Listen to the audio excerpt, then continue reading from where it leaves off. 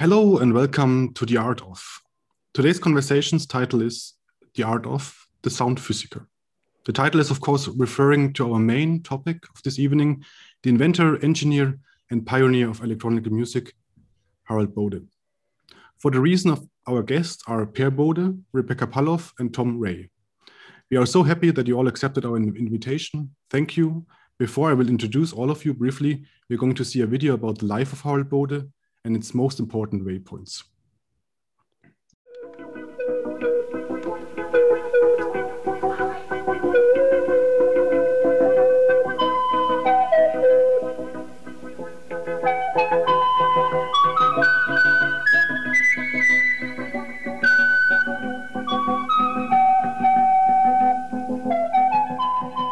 The engineer and inventor Harald Bode in his studio in 1972.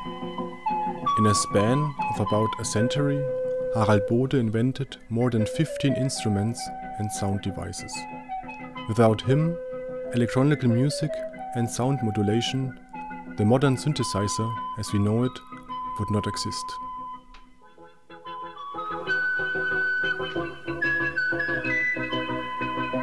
Born in Hamburg in 1909, Harald Bode studied mathematics, physics and philosophy at Hamburg University. In 1935, he began to work on electronic instruments. His first instrument, the Warbo Format Organ, was joint work with Christian Warnke in 1937. Bode then moved to Berlin and completed postgraduate studies at Heinrich Hertz Institute. During this time, Bode, along with collaborators Oskar Vierling and Fecko von Ompteda, developed his own instrument, the Melodium, a monophonic melody instrument with touch-sensitive keyboard and multi-timbral capability. With the emerging war, Bode worked on submarine sound and wireless communication projects to avoid the military service, and moved to the countryside to a small Bavarian village, Neubeuern. There, in the so-called Zauberhaus, he builds his first version of his famous Melochord in 1947, the first European post-war electronic instrument. It was used, among others, in the legendary Studio für elektronische Musik in Cologne.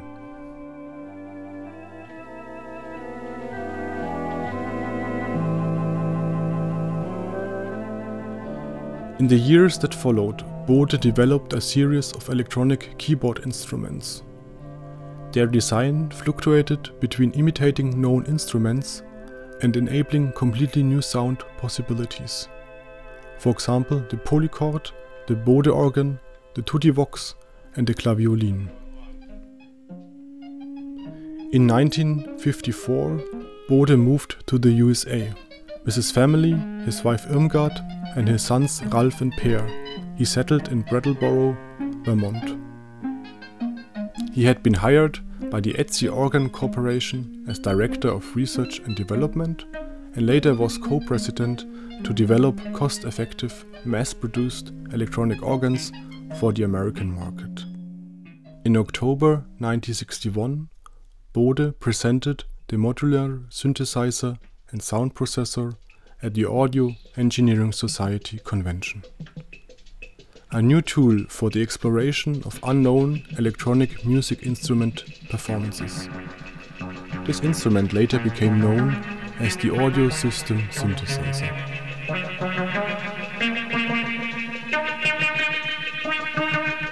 The system included a conventional tape deck, tape loop reverberation and plug-in modules. Bode had built the first patchable modular system with control voltage capability. The young Bob Moog adopted Bode's concept and designed his famous Moog Synthesizer. Moog and Bode built a strong partnership over the next couple of years, and more inventions were about to come. The audio system synthesizer was followed by the invention of the Klangumwandler, frequency shifter, and the ring modulator, both in 1961. The Bode vocoder, invented in 1977, was a particular success and noted for its unique sound. It can be found on hit records of the era, but also in the work of video artists Gary Hill and the Vasulkas. This is the voice of the Bode recorder. This is the voice of the Bode recorder. In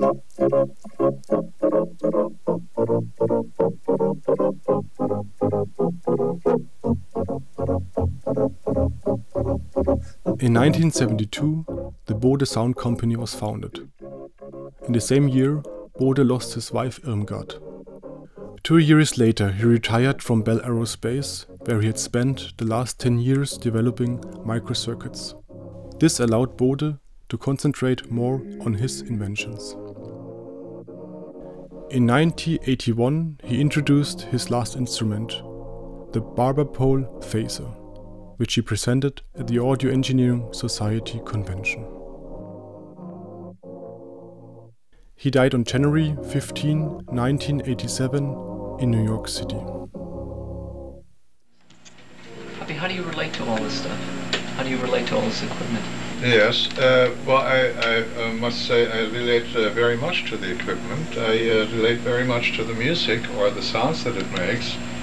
And it's a constant evolutionary thing to not for the sake of filling this room or for making it look more sophisticated, but for the sake of having new and more means of limitless expressions. Peer Bode is an artist and an educator. He is professor for video arts for 33 years and chair of the Division of Expanded Media and co-directs, where he is also the co-founder of the Institute of Electronic Arts for 24 years at Alfred University of it. In 1976, he became ETC Experimental Television Center Birmingham Program Director. He's a member of the Carrier Band with Pauline Oliveros, Andrew Deutsch, Stefan Vitiello, and Rebekka Palov. Together with Rebekka, he built the Harald Bode archives with his generosity gifted to ZKM 2019. Rebekka Palov built the Harald Bode archive together with Peer until it was gifted to ZKM. She did enormous work in research and visibility of the archive in general.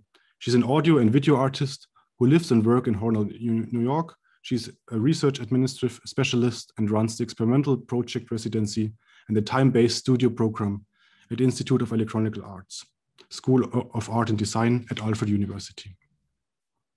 And Tom Ray is an associate professor at the Music Synthesis Department at Berklee College of Music, Boston, Massachusetts. He is a historian for electronic music devices and instruments. As a Moog Synthesizer clinician and a functional design consultant, a documentation writer, and a marketing executive, he did his PhD on the evolution of electronic instruments in the United States. At the moment, Tom, you're working on a new book, which is called Electronic Perspectives, Vintage Electronic Music Instruments. So I'm very curious to read this. And first I want to talk about what is, in my opinion, the heart of the Harald Bode estate, the notebooks or diaries of Harald Bode. As you probably already heard, from my struggles to address them, clearly those books are kind of some double character, right? They are diary entries, thoughts and philosophical ideas, and precise sketches, drawings, diagrams, and calculations on inventions, on instruments. If you go through the whole collection, and I mean Harald Bode's whole life with them, because it started writing those in 1933 and continue basically until his death in January 1987. If you go through the whole collection, and you can see them a shift from the diary character more to a notebook character of the books, without losing it completely, like the character, like there are different shades of character always together. Bob, Peer, how did you experience your father writing those notebooks? Was it something he did once a day? Something he did in his office? How was the writing process over the? Yeah, that's a nice question.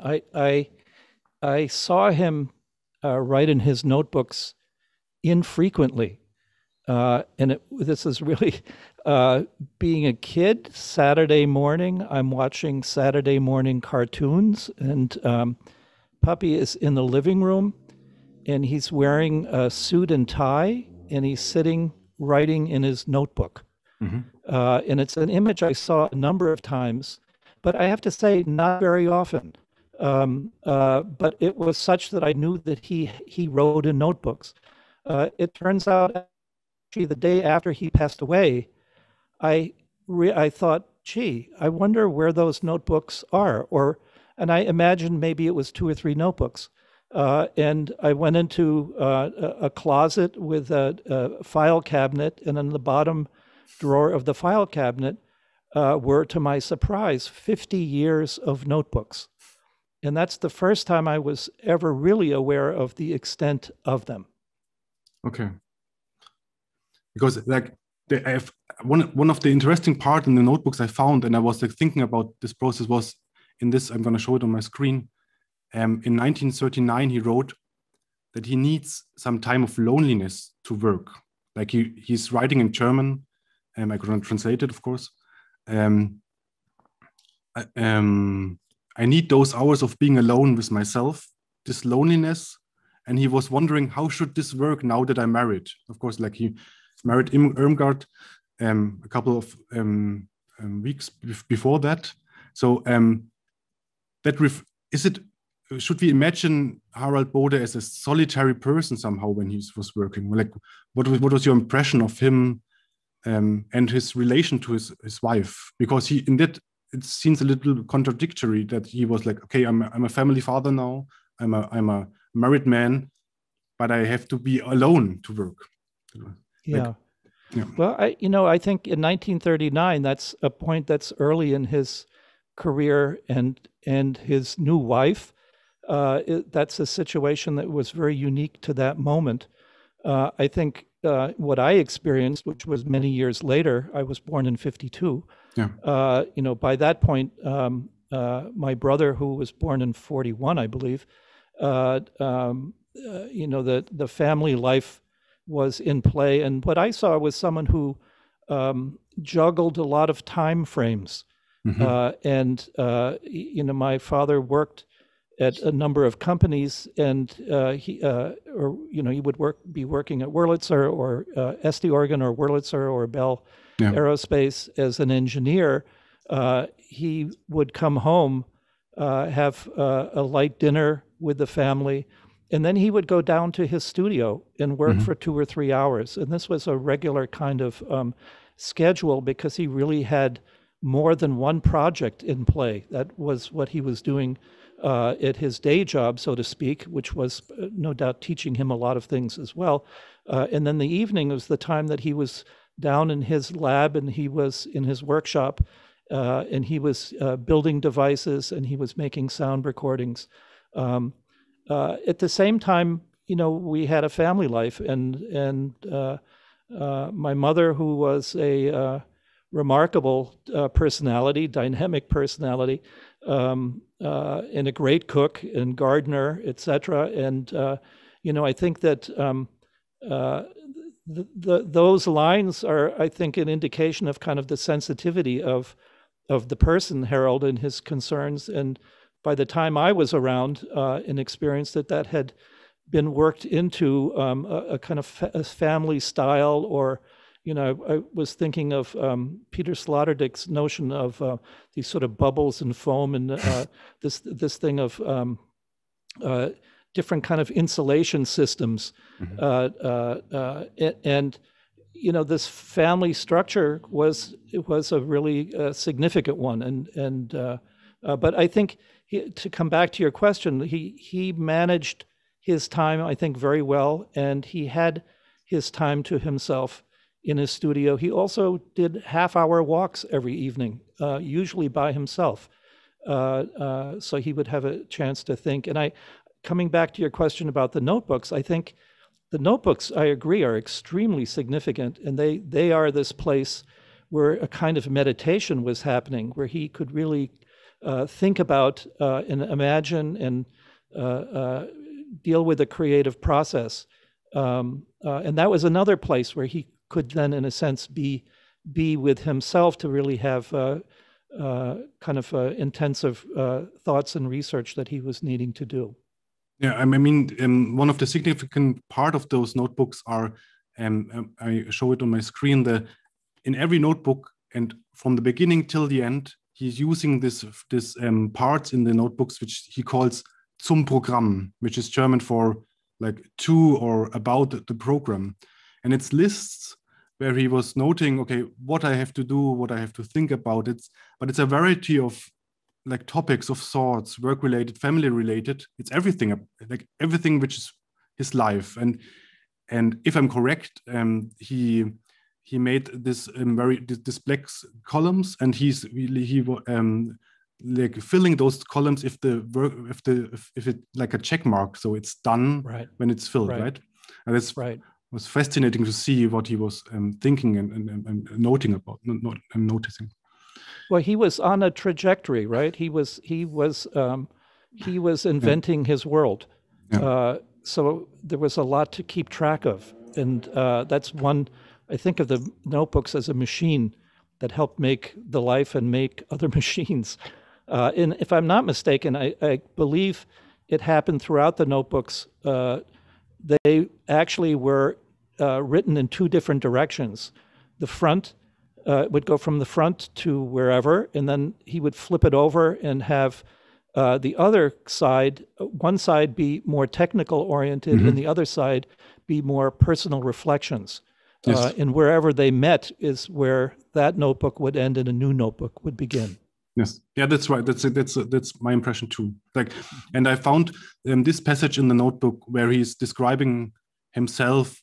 It's very early. It's like also in the 30s when he wrote that. But I think he kept this idea of himself. Like when he's writing, I translated in English. I'm a painter. I'm a composer. I'm a poet. I'm a writer. I'm an inventor. I'm a grotesque comedian. I'm a philosopher. And all this sounds quite pretentious, she says. But all of this must now be concealed. And that's a question for you, Tom. Like when you worked with him, was all those facets visible for you? Do you remember Harald as a variety of all those different characters, or how do you live with him? Well, I knew Harald primarily as some of those, certainly as the inventor. I don't know what grotesque comedian means in German, but he had a terrific sense of humor, and it was very sly. You could be talking to him and realize, oh, he's made a joke, But yes, I think he was all of those things. He was certainly a composer, and people know little about his compositions. He was a performer as well. I'm not sure that was there. He played on the radio in Germany.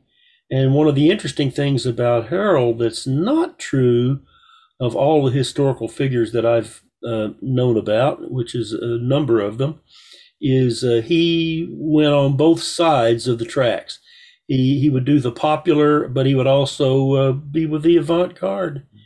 When his instrument was at the early 50s Cologne studio in Germany, that was certainly avant-garde. There was nothing popular about that. But on the other hand, his earlier exploits with the Melochord, which was in that studio, were popular. They were radio. They were so-called light music. So he was definitely a person of many dimensions, as this passage is illustrating. Yeah. And his wife lived with him through those different facets, right? Because like when you mentioned the Melochord, Irmgard also was part of the demonstrations, and we have recordings of her demonstrating the Melochord and telling what is it about, like this invention and so on. Like it's becoming to that point later, but Bode business is a family business somehow. Do you agree, Peer? I never used that kind of vocabulary, but it's sort of very business vocabulary. But I think that there was a team effort or something. Mm-hmm. I mean, there was clearly, my mother was engaged in various ways. I wish I knew more about that, actually. But yeah, I don't know how to answer that one in a way that's really meaningful, except that it was clear that Puppy was inventing tools and building tools, and I think that, I mean, I remember as a little kid, I didn't understand much about it, but I knew something really exciting, significant was happening. And even as a little kid, I had a lot of respect for the fact that there was this workshop downstairs and things were being built. And I was hearing things through the floorboards my whole life that were amazing sounds that he was making. So what he was doing was not hidden to us. It wasn't that he was going somewhere else and we had no idea what he was doing. It really was part of how we were living. And Puppy used to like turning up the music loud. He did that when he did and he loved to play his instruments for people. And so we heard things all the time, and they were rich, big sounds. He had big speakers. He was really into the whole sonic experience. So in this, that's the family business. Clearly, he had a business, and Tom can certainly talk about that as well, because he built instruments for many, many different people, and he built them downstairs. Yeah. Yeah. Just one thing I found in the archive as well was that I told you about these letters to an imaginary friend, which he wrote in 1935, which is basically try to make like a literature part of him. Oh. Like he tried to.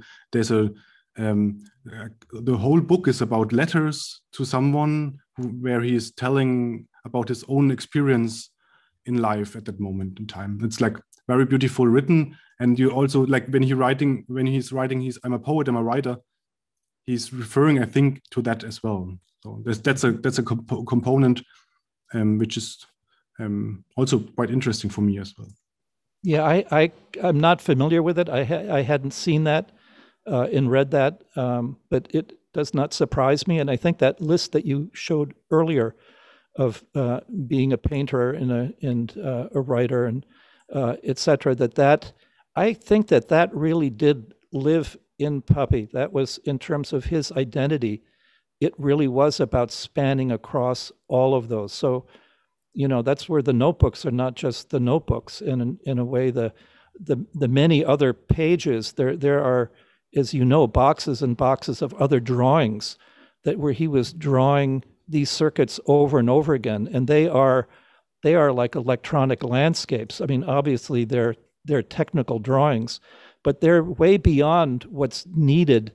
There's a great pleasure in the drawing of those. They're drawings of the Melochord and the Melodium and the Polychord that are beautiful pencil drawings. They're in the 72 documentary, he makes mention of the fact that early on, when he was starting out, he actually made money as an artist on the street. He would draw, he would do portraits of people.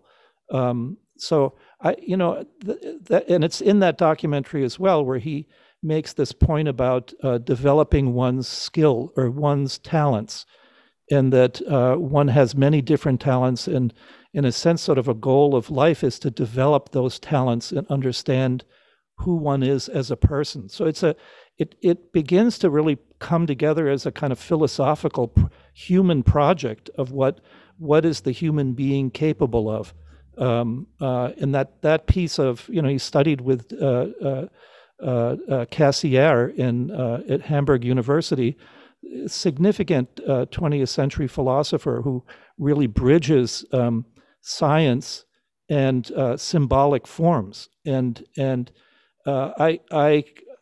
this is a bit of my imagination, but I think that input and that experience, I think, really did guide him also to a kind of a larger picture of where technology fits into a human dynamic, a human evolving process, where he's an extreme technologist. At the other hand, he's this amazing humanist.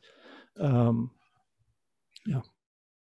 Like the first starting point, so to say, it's of course the Warbo organ, which he invented in 1937. So somehow its first major instrument, like he did together. That's the reason why it's called Warbo, together with Christian Warnke, like a German violinist. And perhaps Tom, there's on the screen there's the article you wrote in. Could you tell us about, like, the organ it's destroyed, right? It burned down in fire, but so we can't have a sound example of it. But perhaps you can tell us something about the organ. Yes, this is a most important instrument. I guess it was almost a one of, as you're implying. And I'm sure at that point, 1937, it was extremely difficult for Harald to get parts. So I'm sure he cannibalized one thing to build another thing, something that many of the early pioneers had to do. The reason the Warbo Format Organ is important historically, in the middle of that article that you see on that right-hand page, which I'll give you a better copy of that, there is a diagram which explains what we call an assignment keyboard.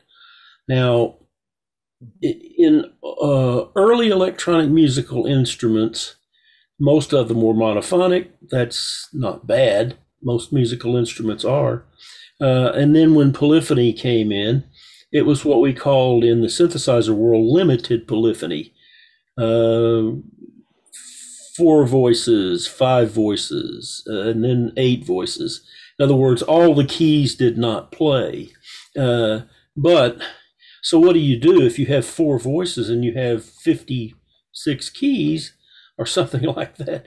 You have to have a way of sensing where those keys will be. Now, the modern way of doing it is a so-called scanning keyboard, which uses digital technology to look at the keys one after another very rapidly and then sense when one is being pressed down and so forth.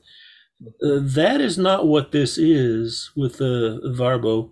It's actually an analog way of doing this. Brilliant. And I don't know whether this earned a patent for Harald, but it should have. This is a predecessor of the scanning keyboard. And that little diagram right in the center expresses that. And Harald explained it to me, and I understood at the time, but he was a pretty good teacher. So as I've told some of my students, it's one thing to understand something as somebody explains it to you. It's another thing to retain that and to understand it later. But Harald was such a good teacher that he could make you understand it, and then later you'd be like, oh, gosh, how did that work? But it was brilliant, and it used analog circuitry indeed. So you had 4 voices, but you had many keys. And of course, there has to be a way to share those keys. And then you have what's known as a keyboard priority. Well, does it play the highest note, the lowest note? What happens if you play 5 notes? Where does it rob? And so forth. That whole paradigm came in later. But Harald had solved this problem in 1937, basically, with the Warbo, which was known as an organ. But that has an element of synthesis, which is the first one that, and the reason I made that the first column that I did about Harald when I did these in Keyboard Magazine, yes. 77 through 81, quite long ago.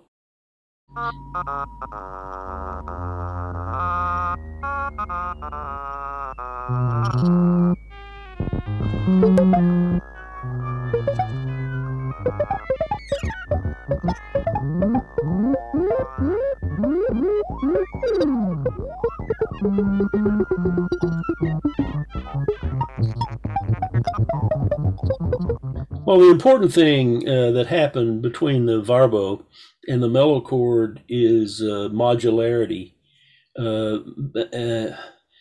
and other considerations that are difficult to articulate. The very fact that the Melochord was in the Cologne studio and was used by Meyer Epler and Eimert and some other composers and technologists indicates that they recognized the importance of it. They also had Trautwein's monochord, but basically, that was a tip of the hat to the past.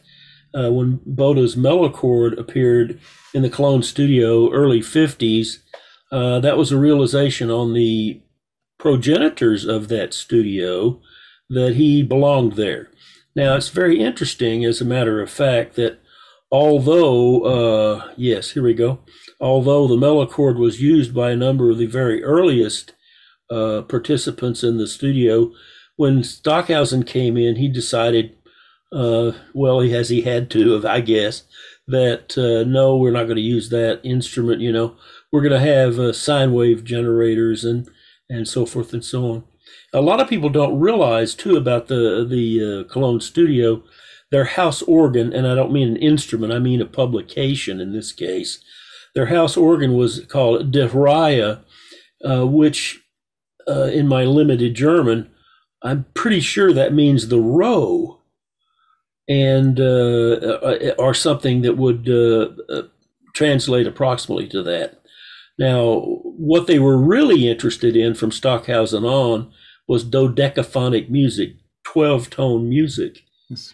And they didn't care, what the timbre was. So what the Melochord offered to Stockhausen was not of much interest.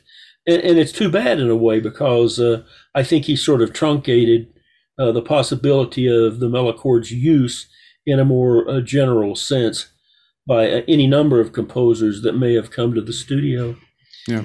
After a bit, they were more interested in dodecaphonic music and all the machinations of that, which, by the way, is one of the shortest-lived epochs in music history, I might say, just my personal aside.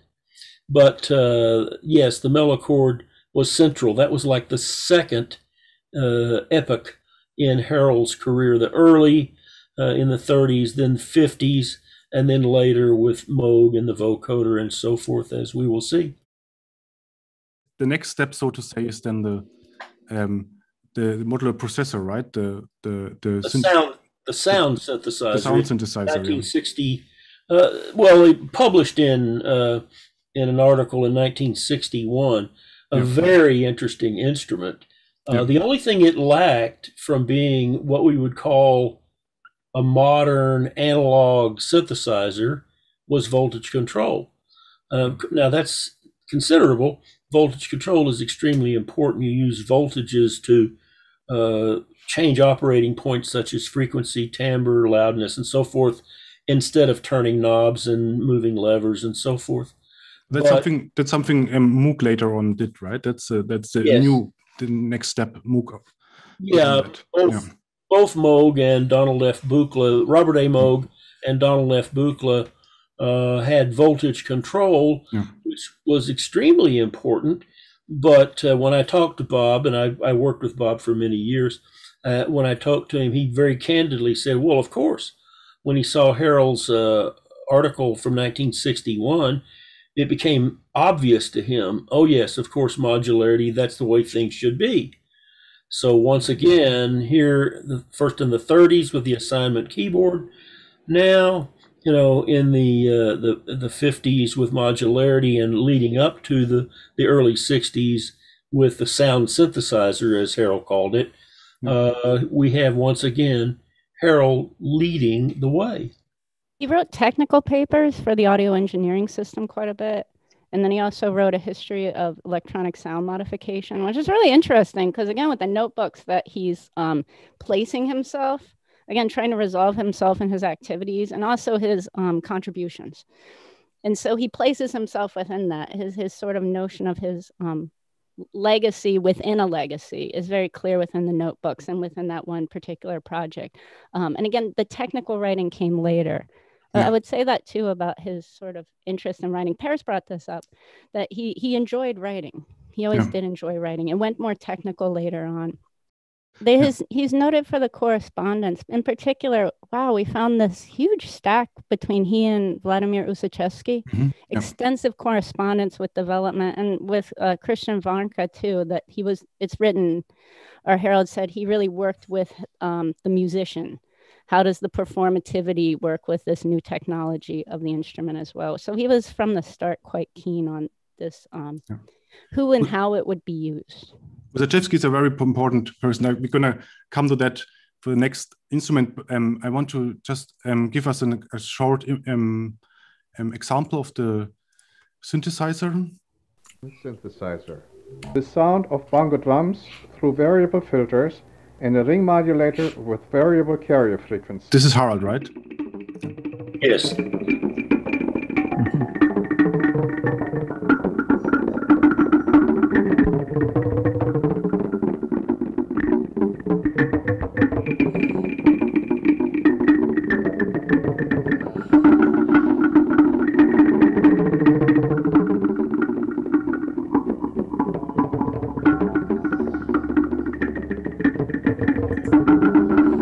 And then how goes the story with the frequency shifter? He built this frequency shifter, but he also made different variations of it. Like on this image, we see the one for an ornithologist, right? Like a bird spotter. That was a project that was that's later. I actually want to say that's in the 70s. Yeah, 1977. Yeah, 77. Okay, yeah, and that's a case where actually. This ornithologist, is that it? He had hearing. He had lost part of his hearing, so he still wanted to be able to do his bird research and contacted Puppy. And the frequency shifter was to actually shift the sound frequencies of the birds down so that he could hear them. So that's a photograph of. That frequency shifter in a case that Jean Bode, who is my father's second wife, after my mother passed away, he remarried, and they both worked side by side. Literally, she did many things, but she sewed that bag, but it was a project that he was excited that it was a different use for the instrument, because it's in the notebooks also, this thing of looking for every possibility, in this thing of ausprobieren, experiment, not being able to sort of predetermine and preset what something was. And as you say, there were many models of the frequency shifter that happened. And you could probably look at a lot of the devices and say that they're all very related. And they probably, to varying degrees, really are related. But then he found he discovered significant differences that could really then be evidenced or could be manifest as an instrument versus another, this model versus that model versus another model. And the Ussachevsky piece, I agree with Rebekka. I don't think we know exactly sort of how that exactly began, but it is a relationship and a collaboration where back and forth they were working towards improving and maximizing signal to noise ratios and various things to make those frequency shifters more effective and more successful.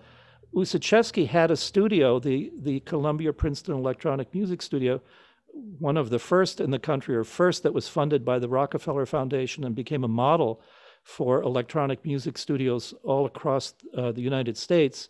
And in the early days of that studio, there were many international composers who came through, and quite a few of them used the frequency shifter. So my point around that is that what they were developing and with their collaboration was, in a sense, being tested in the studio, like what maybe wasn't able to happen to that extent at the Cologne studio. There was a case with Ussachevsky and Pearl Smiley and Daria Simonson that they really used those devices. And as Rebekka said, some of them are being used to this very day at SUNY Purchase. But it was not only the classical avant-garde, right? It was also like groups like Kraftwerk, for example, who use the frequency shifter for numbers, for example, for one of them. That's what we have found out, that computer world, the sound of computer world is frequency shifters, or a frequency shifter. which does fit into a kind of tradition of the transition to digital culture. A lot of it was actually the actual sounds and images for that were actually created with analog devices. Maybe not a surprise, but that's another case of it. Yes. Well, was Kraftwerk? I mean, I'm particularly interested into Kraftwerk because, like, when ZGAM was founded, Kraftwerk was the group who played the opening. So we have a little connection to that as well. I didn't know that. Is it music what Harald also enjoyed as personally? Oh, totally. We would every holiday, every Christmas, we would buy Puppy Kraftwerk records. he had all the albums, and he absolutely enjoyed the sounds. And the curious thing, I got to meet and have now become friends with Emil Schult, who was part of the original group and forming of that group. He did the record covers for Computer World and Radioactivity, etc. And I told him, I said, one of the curious things about listening to the Kraftwerk records was that those were exactly the sounds. Many of those were exactly the sounds that that I grew up with, from Puppy playing them downstairs.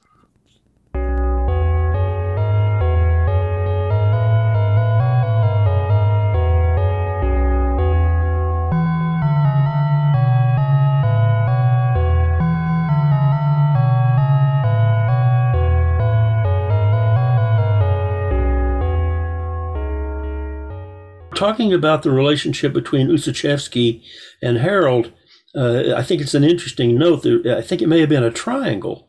I think it may have been Ussachevsky, Harald Bode, and Robert Moog, because a lot of people don't know that Ussachevsky literally specified the ADSR envelope generator to Bob Moog.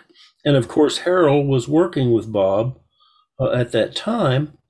And I was surprised, as a matter of fact. I looked at an old thing from the Moog company the other night and was surprised at how many Bode modules there were for sale from the Moog company. So I think there was a cross-fertilization between Harald and primarily Harald through Ussachevsky, but I think Ussachevsky got some ideas from Harald, possibly. And possibly, and this is a bit tenuous, passed them on to Bob Moog. On the other hand, Bob and Harald were working with each other directly, and they eventually came out with a frequency shifter of a different sort than had been done before, which I think was patented. Here we see the vocoder. That's very important too in Kraftwerk and a number of other artists. So that's like the next step on the instrument Harald invented. It's 1977, right? The vocoder. Yes. Also, for, like, if you're talking about pop music, like Funky Town from Lip Syncs is made with the vocoder, and also some of the Thriller, Michael Jackson Thriller pieces, as I read. And that's very important, like important for ZGAM as well. Like the Vasulkas and Gary Hill also worked with the vocoder. Like, so there's the step into the art world, like the media art world, so to say, where the connection is also via you, Peer, right? You studied at Buffalo as well. Yes. Yeah. So we listen to one of the tracks. It's like one of my favorite records. This is the voice of the Bode vocoder. This is the voice of the Bode vocoder.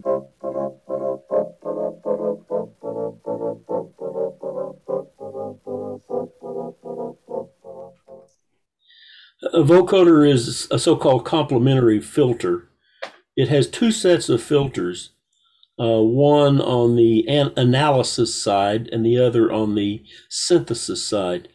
If you think about your voice as frequencies that are dynamic, if you use what's known as fricatives and sibilants, they're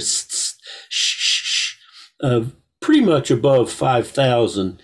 And then you think about your voice, even for women, it's actually the voiced part is much lower. And if you can separate those things you can make speech that's intelligible. And the way it works is you input, let's say, your voice into the so-called program input. It divides your voice up into these bands, and then it goes through something called an envelope follower. And what that does is changes the rapid moving changes to what the envelope, the slow amplitude changes are. Well, the bottom line is that becomes a control voltage. And then on the synthesis side, those control what's known as voltage controlled amps. So if you place a organ or an electronic musical instrument of any sort into the other side of the vocoder, you can make, when you change over here with your voice, that channel changes the same channel over here, and therefore you can make vacuum cleaners talk and synthesizers talk and organs talk and anything talk, basically. Now, what was interesting about Harald's vocoder was he ported some of the sibilant sounds, these high-pitched sounds, directly to audio, and therefore his instrument became more intelligible. Mm-hmm. The emotional content of singing or talking is carried by the low part, the voice. The intelligibility aspect of when we speak is caused by consonants.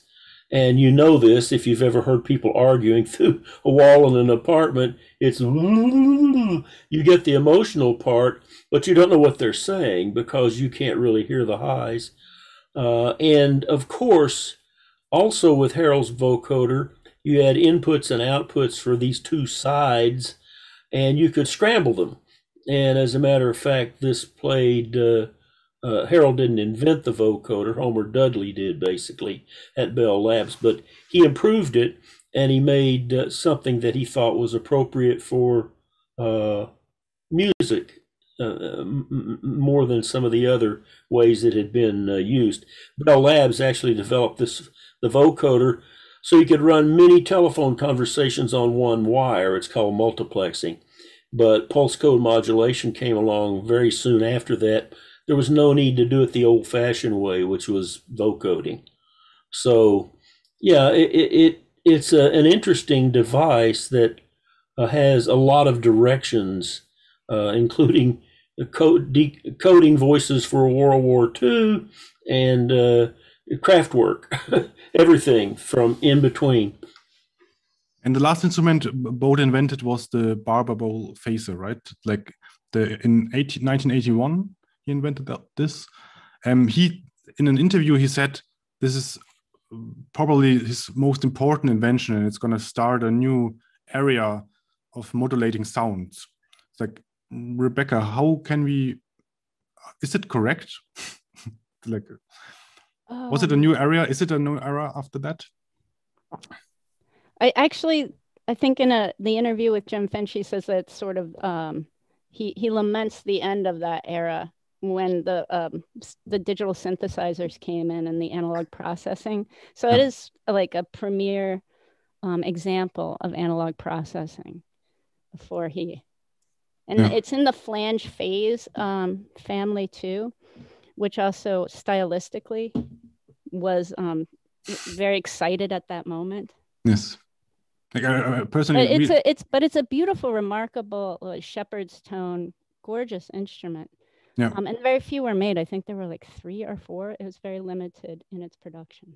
We're going to listen to a small example, and then we're going to talk more about that.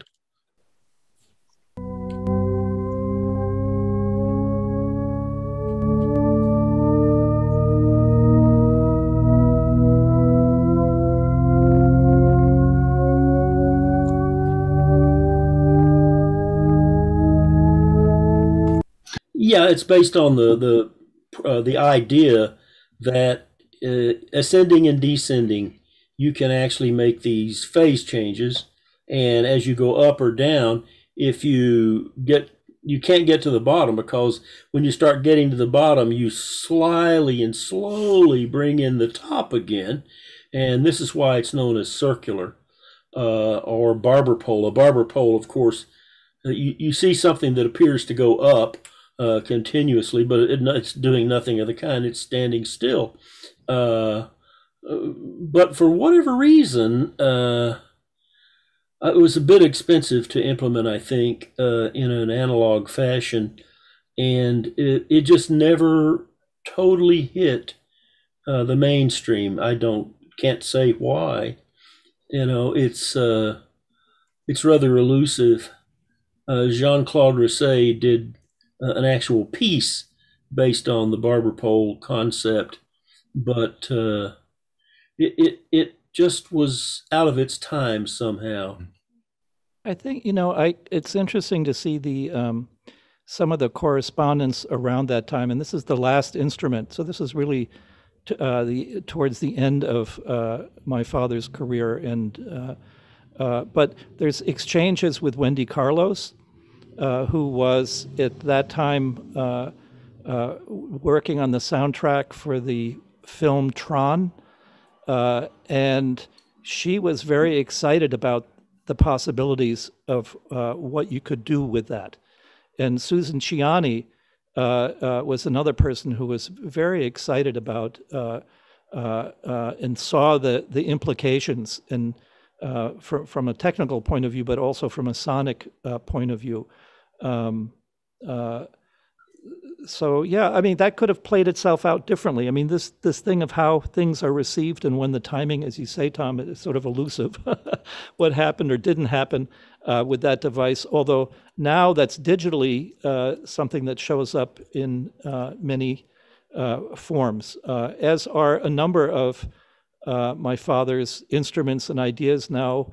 As Tom, you've pointed out in your writings, they now live in the digital realm. They're apps. They now are part of the basic sound vocabulary of the 21st century, and they, in most cases, don't have the Bode name associated to them, although a few of them do. Yeah. I think that, I want to say two things. One, the correspondences in terms of the archive, that's a very interesting one to really dig into. And that's a very rich, and that is partly this, as Rebekka said, this pleasure that Harald had in writing. Also, the sound samples, that's actually quite interesting. Like Tom mentioned that Harald was a good teacher. And he, part of his sound samples were, we have some nice sound events going on here. Some of his, those sample tapes, he made sample tapes, and the sample tapes were a way that he was also teaching people how to use the instruments. And that goes even to exchanges with Meyer Epler, where he said, did you receive the tape yet? Yes, I did receive the tape. Very, very impressive. This is, now we understand what it is that it is capable of. And Michel Jarre, the French electronic music composer, I saw in a correspondence a similar thing of Harald sending this tape with 20 different samples and really showing what the device did. Because one of the things he told me relative to the vocoder is that musicians, there was a whole long experience history that he had of musicians not knowing how to use his instruments. And it was really just because the field hadn't trained people. It was a vocabulary that came out of physics. He was exactly Cassirer, talking about the scientific culture and the symbolic culture. He was doing things that really were new sounds, new possibilities, and it was a vocabulary you had to learn to speak.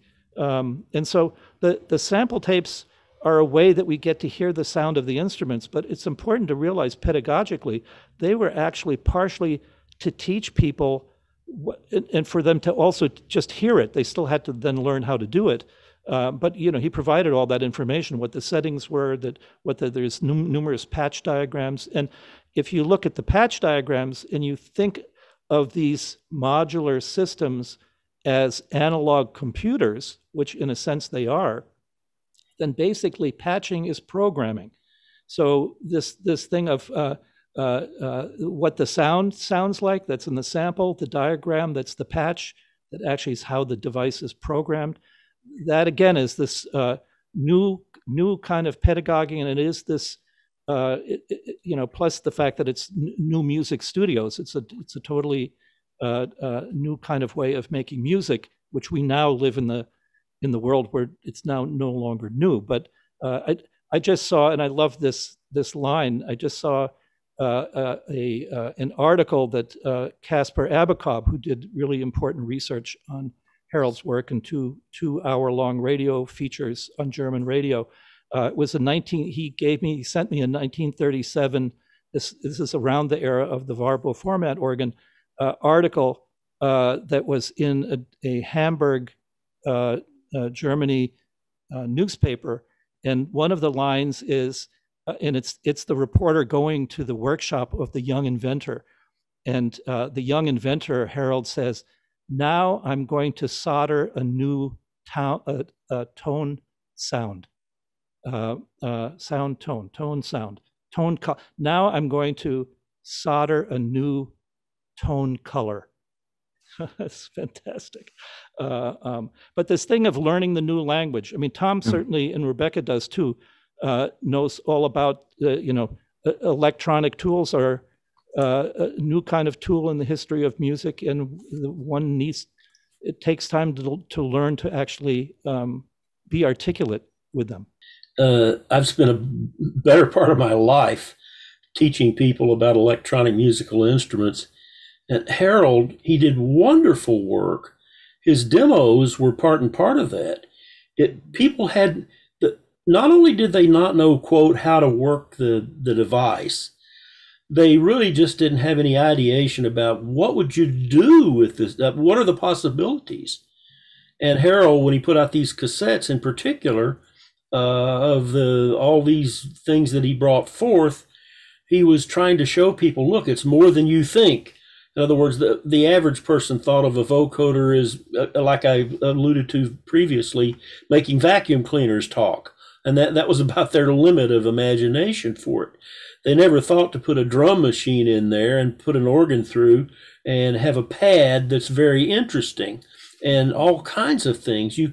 Using the other things that Harald had developed, the frequency shifter, in conjunction with the vocoder. And Harald did a wonderful job, not only of doing those tapes, but he was all over the media, whether in Germany or in other places, teaching his colleagues how these things worked. In other words, he was great at ballyhoo. He was great at getting the word out. So the business side that he manifested there, he was talking about being a philosopher, being a painter, being a composer, being an artist, and so forth. He was all of those things. He was also a pretty darn good businessman, which some people that he dealt with were not. Yeah, you had to, right? Like it was, I mean, he worked for Bell Laboratories, like a couple of years. Aerospace, I'm sorry, yeah, aerospace. But the inventions and the selling of the patents was always a very important part of the income of the family somehow, right? I don't know that the patents were an income source. I think they were, though. Tom, you may have a better sense of that than I do. But I think there was. There's something about the field in the way. I'm fishing for some words, but it was important to him to do the patents, and he also paid attention to the whole field and the history of the field and the patents that were out there. So that was certainly an area that he took great interest and pride in. And as you say, he had many patents. Many things were patented, and some, as you mentioned, Tom, were not, and maybe should have been. I think most people don't understand really what a patent is. It has twofold. A lot of people think, well, it's to protect what I've done. Well, yes, it is that. But it's very limited protection. It's 17 years. And that's not a long time. Buckminster Fuller never made a dime off the geodesic idea. He was too far ahead. I don't think Harald made much money because he patented things. I think he was a good German scientist and realized, it's my obligation to publish my work, to make it available to the public, to advance knowledge. I think it was a kind of a generosity on his part as much as anything else. Yes, I don't think it was a very big income stream, and Harald certainly was ahead of his time. And I'm certain by the time some of the things he had patented came to popular fruition, he couldn't have benefited from it. Everybody, I mean, I see now all the time people even using his model numbers, which I think is a bit of a shame. I see 1630 Bode frequency shifters. Well, they're not, but that's a different issue, of course. Can I ask a question of Rebekah? Because Rebekah, what would you like to contribute to the conversation? Because I know that you have been so important in having put the exhibitions together that were significant visual representations of Harald's work, as well as the celebrated eContact website that many scholars now are using in their research. And your background, interestingly, is in music. And I mean, maybe say something a little bit about it, because I think your whole trajectory and then what you actually pushed forward, is quite remarkable. Oh, thank you. I really appreciate that. But I will get to that. In terms of Harald's business practices and his development, it seems like there's oscillation between like high innovation, maybe it's something that people don't really know how to perform yet, like the Warbo. And then I'm going to move to the Melodium, which may be more performance, more acceptable. And then I'm going to go to the Melochord. And then I'm going to go to the SD organ, which is more popular organ. So it seems like he's always in this oscillating state between like innovation and then sort of trying to market it, and back and forth and so on. I think there's cycles of that for Harald. And what else is there? Oh, and then in terms of putting it together, I have to mention Caspar Abokob. He was so significant in assembling the information. He came in, he knows how to read German, obviously he's German, who read the notebooks and gave us so much information. He would get me these instruments. I'm just like, nah, what? Instrument after instrument after instrument. I'm just like, no, this is one person, no way. And then I would discover them in the archive. So this sort of impossibility, I guess, of Harald Bode and his focus, and then sort of realizing it. And as well, I think it's easy to try and simplify his project. I think it's kind of easy to do that, but that's one thing that I was curious and intrigued and sort of startled by, was the scope of it, the continuation of it. And I think there's a photo there of the SD Museum. Like, how do I get all of this in a sort of form that addresses all of them as they develop and the progression, like the network of thought that he was doing, and be comprehensive, but also contained, which is really difficult to do. And I was talking to Per the other day about this, like I think in terms of Harald having these different lives, the life that he had in the 30s is this struggling student, his life with the entrepreneurs in the Depression, right? His life, it's in Southern Germany, post-war, developing the Melochord, his life coming to America with the SD Organ Museum. He had many, many lives, and they all present themselves through this work, this body of work. It's very interesting. And there's something else. Oh, his creativity. I wanted to address his creativity, and a thing that came up during the other conversations. He worked with a young engineer, Les Nichols, in SD, who I was able to speak with directly with quite a bit. And he said, like, Harald would just change the names of the instruments they were working on. Like, he'd call the organ this thing one day and call it something that the other day. So he just could bounce around in a way, and it's his sort of creativity. It comes up in the documentary too. So many forms that he was working in, not philosophy, writing, thus and such. He really could bounce around in a way. I think that's what's so amazing. I'll say one last thing that I was thinking as well. The computer, he ended his career with the computer. And there's a quote in the book saying, "It let me do everything I always wanted to do. Writing, music, design, mathematics." So in this way, he's a lesson for us, I guess. And also his ability to focus in, like how was he able to sustain for so long? I think it's because he knew he was part of a larger project of like music in people's lives, and that he could address or was interested in the popular forms and how that is meaningful. And also the innovation of sound. I think Peer said that too, that how it could bridge, not just bridge, surf art and technology in a way that was deliberate and extensive and focused. Talking about the legacy, somehow that like through the exhibitions, through those radio plays, also through the archive, the legacy of Harald Bode lives on, right? And there's other project which is also part of Harald Bode's legacies, like the Carrier Band, which is done by you, Peer, and also you, Rebekka, are part of this. Pauline Oliveros, I already mentioned her, and Andrew Deutsch and Steffen Vitiello are also part of that. And we want to close this conversation with a performance of them. Can I say a thing about that? Please, of course. Which this ties back into the archive in a very interesting way.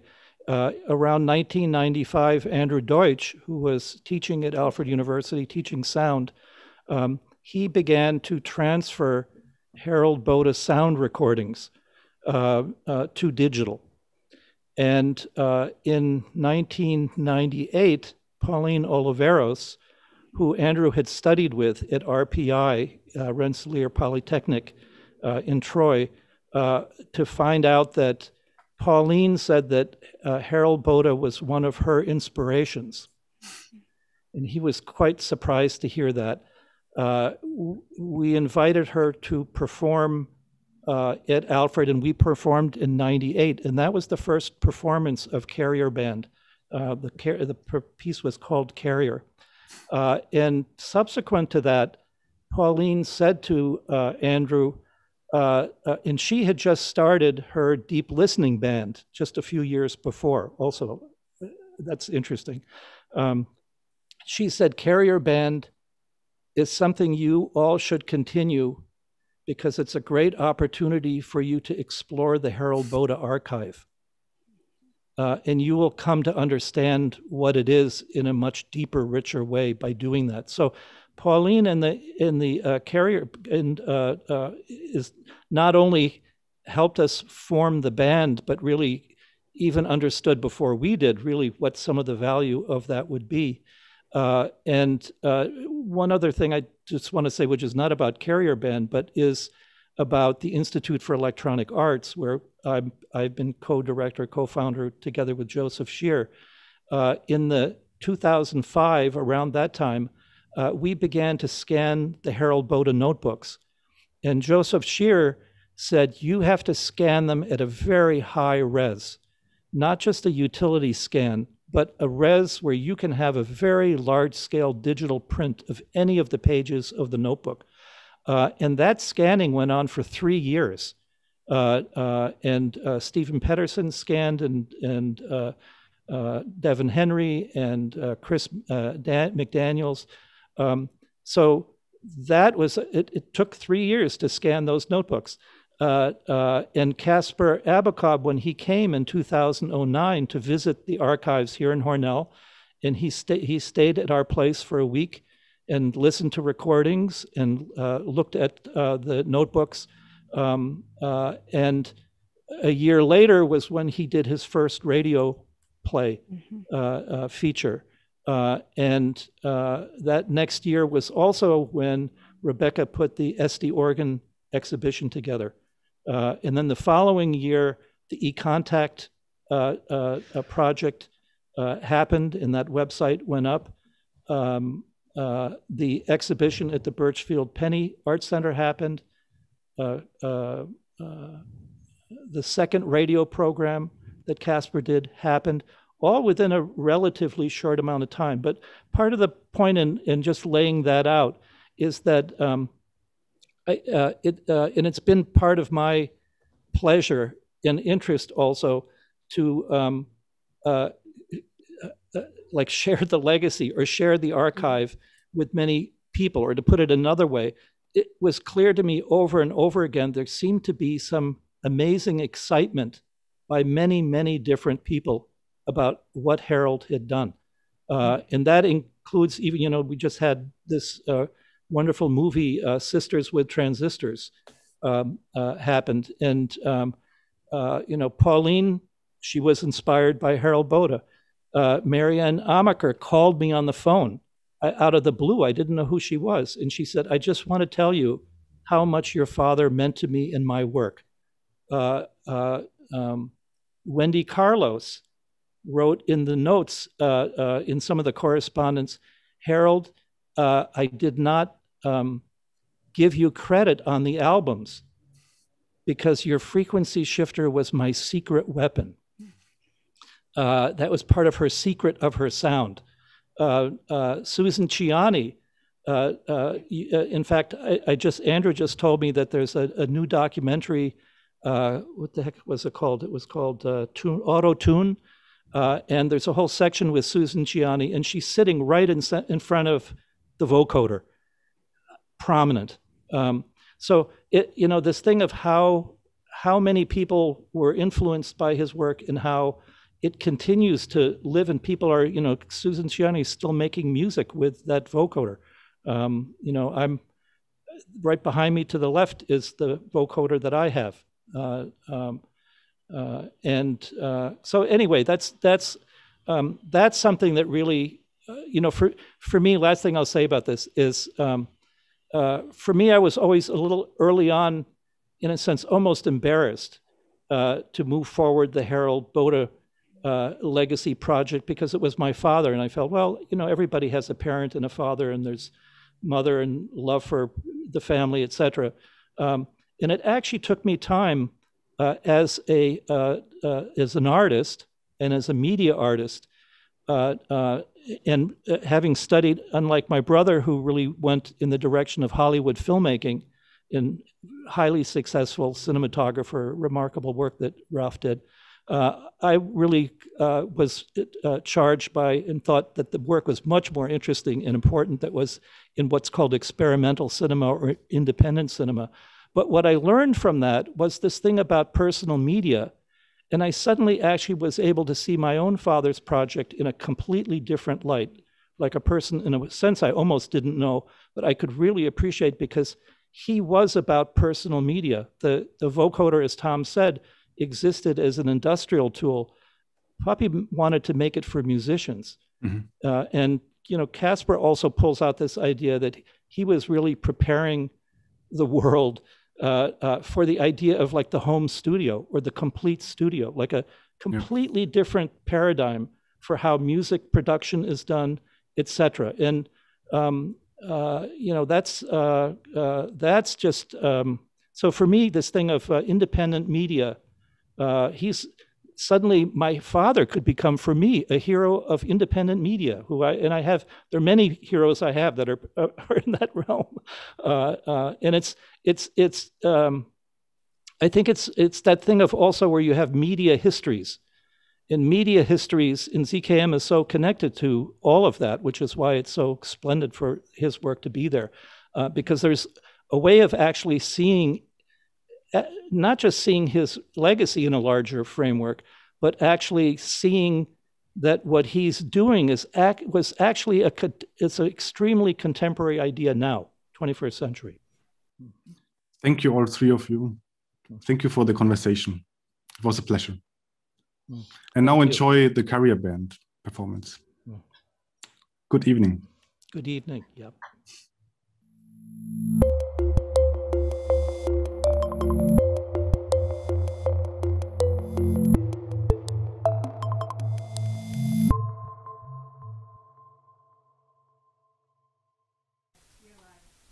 We're on? Okay. So we start? Yeah. All right. Hi, everyone. Welcome to this evening's performance of Slipstream by Carrier Band. We've had an evening of gremlins going wild here, but I think we're back on track. So thank you for going online and participating in our event. I'm going to read a few things here just so I remember and get all the pieces together. So Carrier Band tonight is Andrew Deutsch, Rebekka Palov, and myself, Peer Bode. Andrew is in Ammon, New York. Rebekka and I are in Hornell, New York. John Malinowski and the Birchfield team are in Buffalo, New York, streaming our feed to the Birchfield Penny Facebook page. For our first live screening performance, we'd like to thank the Birchfield Penny Art Center and the Cullen Foundation for their support and their producing and hosting this event. We'd also like to thank the Institute for Electronic Arts, the IEA, at Alfred University for their support for this project. This event is the result of the Electronic Arts Alliance, which is a partnership between the Birchfield Penny Art Center and the IEA. This good thing is people working together to make new electronic art. Tonight, Carrier Band will perform Slipstream. It is Slipstream. It is interesting in live electroacoustic music that you have the name of the event before the event. For Slipstream, Andrew will be performing with historical sound recordings of Pauline Oliveros. One is a 1996 recording Pauline made playing what she called her expanded instrument. She played it, electronics and all, in her backyard. Andrew has altered her recording to emulate her sound that he heard for the first time when he heard Pauline play. Rebekka will live electronically process historical Harald Bode recordings as well as sounds of physical instruments from Harald Bode's workshop. I will be performing voice text with the Bode vocoder instrument. I will also be playing the video Uber organ made in 2002, made with a digital frame buffer that I built together with David Jones at the Experimental Television Center in Owego, New York. The video is a traveling through some of Harald Bode's, who's a pioneer in electronic music instrument design, Harald Bode's 50 years of notebooks. And here's sort of the key. His notebooks were a place to inhabit and imagine new sound possibilities and new electronic futures. The notebooks.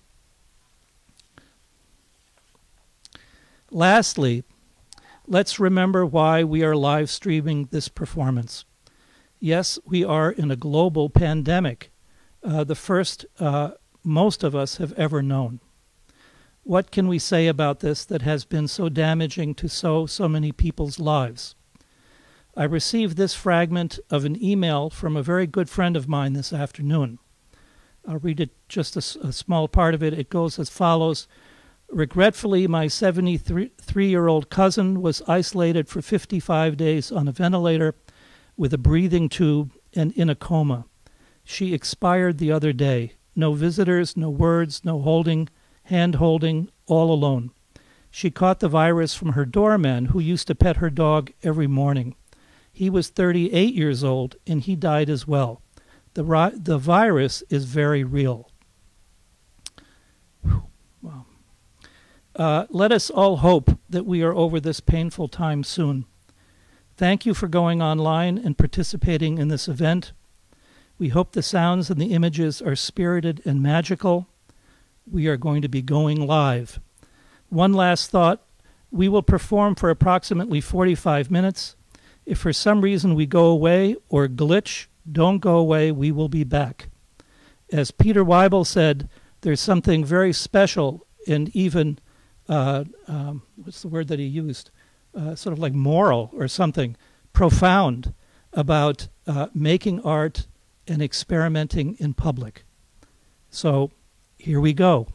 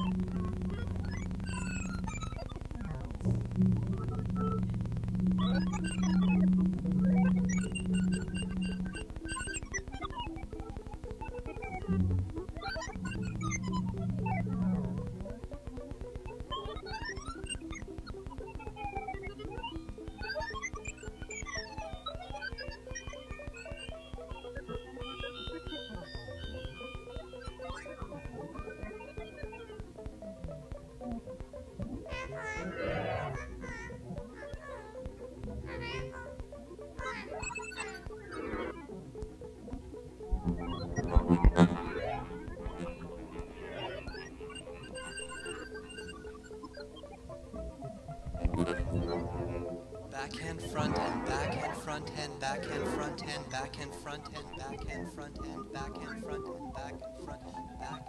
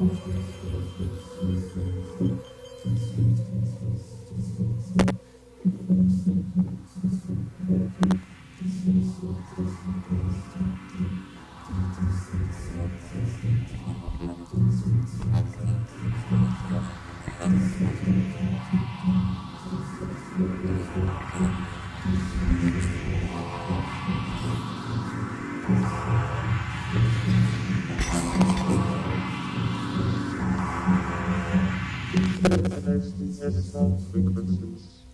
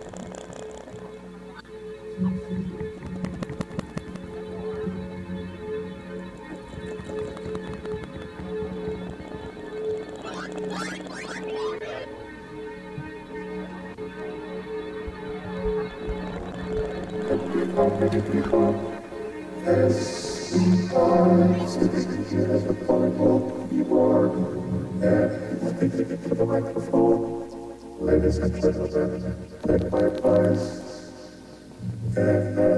What I was going to say, it doesn't work because we can slide on the ice, but what goes before that I cannot say. I'm sorry about that.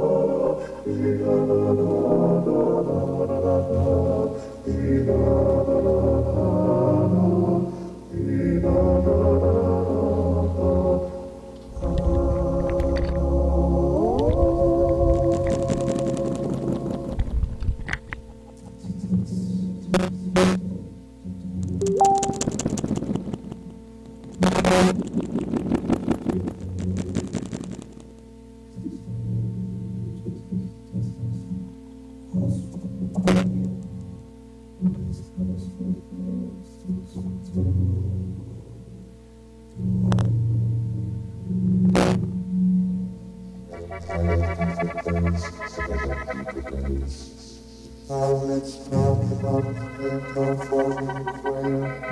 Yes, this is how the prayer is actually work. Because the boss is together, and the volleyball player with all their curve and the microphone. He is just commanding words and the words. And this is what he does. And we are in a big hall. Ladies and gentlemen, the big hall is the equilibrium that behind me. And the start of one day, and the feeling are going through the lights. Ladies and gentlemen, take my prize. Ladies and gentlemen, take my prize. Ladies and gentlemen, take my prize. You want to think prize. Because we can fall into the water, and you can fall into the water, and it's cold, and it's very cold. Ladies and gentlemen, take my prize, don't pull your hip back. Ladies and gentlemen, take my prize, don't pull down your pants and don't slide on the ice, because it's so cold.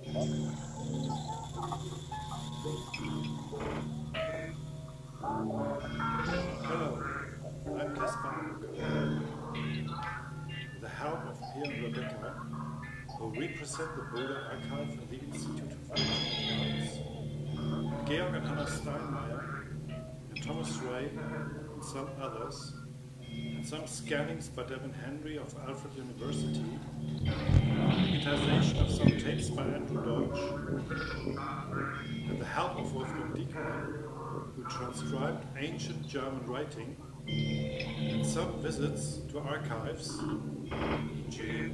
Bode archives in Hell, I was able to explore Harald Bode's life and do a radio program on him, which was broadcast regionally, countrywide, in Germany, and worldwide on the internet. I will do another one this year.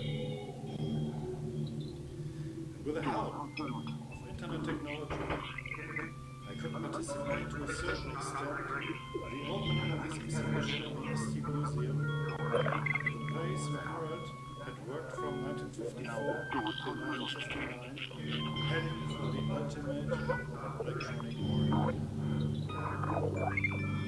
I was alone when Harald was